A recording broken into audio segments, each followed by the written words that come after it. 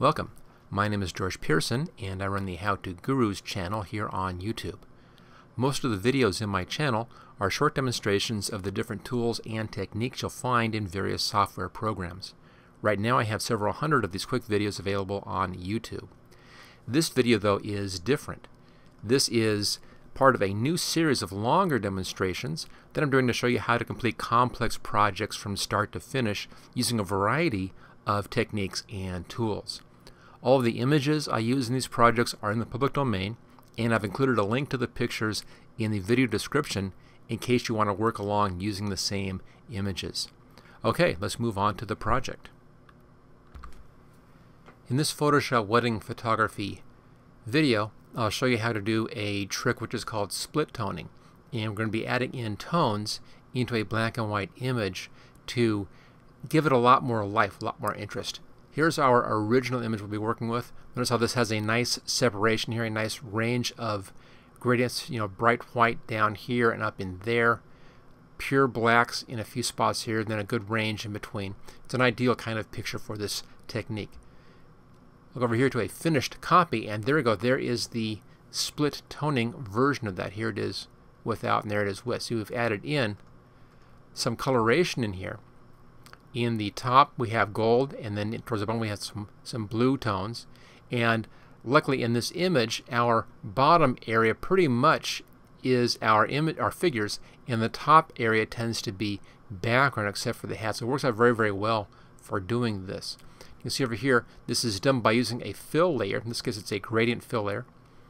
And then we are blending that using the color blend technique. And we have an opacity set here at 69. Okay, let's see how this whole thing is done. We'll start off here with our original image, and then we want to add a gradient layer onto this. So go up here to Layer, New Fill Layer, Gradient right there. Now this first dialog box, you can just leave this as is. This is just settings for the layer itself. Choose OK.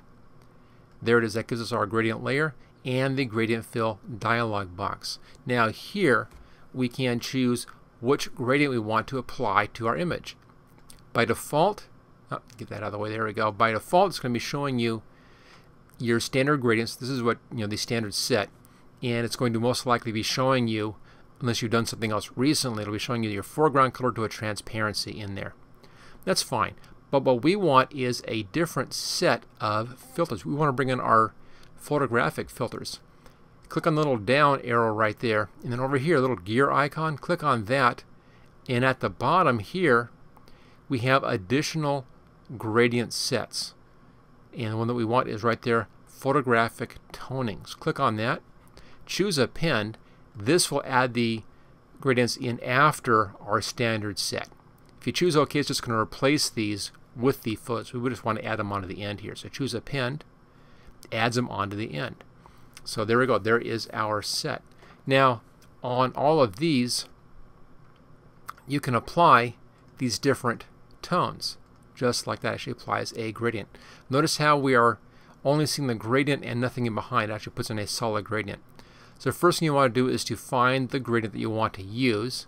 Notice some of these down here, they have multiple colors going on in those. And that's the kind of thing we want. We want to have a nice multiple color gradient down here. And we'll just click through and see what looks interesting. There we go. That looks pretty good. I'll go with this one. This one's a gold to blue gradient, but again, you have lots and lots to choose from on this. Choose OK. Alright, that fills this layer with that gold to blue gradient.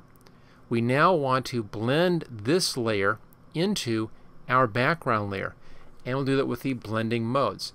Now we want to blend just the color part of this, so we'll use the color option.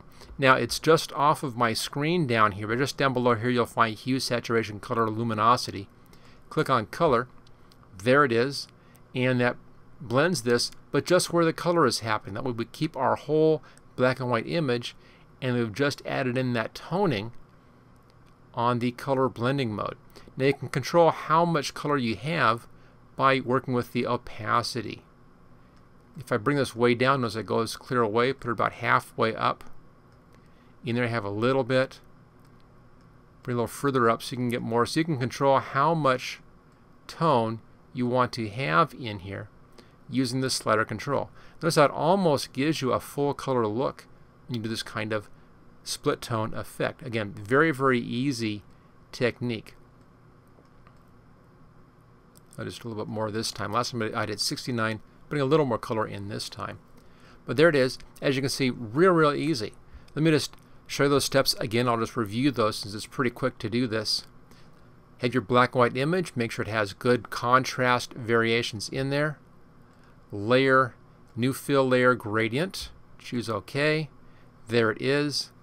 If you don't have your photo gradients up, click on the little gear icon and choose photographic toning right down there. Choose one of these different tones in here. I'll do an all blues this time just for a variation. Choose OK. That sets it as a gradient. Now notice if I brought the opacity down, I get this kind of strange thing. You don't want that. You want to blend this with your background. So blending mode, color, just off screen. I'll click on that color, and that blends that with your background. Again, notice how we get that gradient happening in here. There's no gradient down here. Is a lot of gradient in the middle and not too much up there. So there it is. Easy to do. Real nice way to add a lot of interest into your image. I just kind of like this one. I tried a few and I happen to like this one the best on this particular picture with the cools down below and the warms up above. But there you go. That's how to do split toning, adding a lot of interest into a black and white photograph. Thank you for watching this special Photoshop photography project video. Don't forget to subscribe so that you will get first notice of new project videos in the future. Just click on this link right here where it says subscribe here.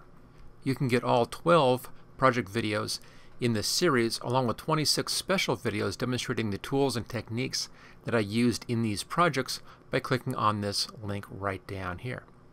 And then thank you again for watching this training video.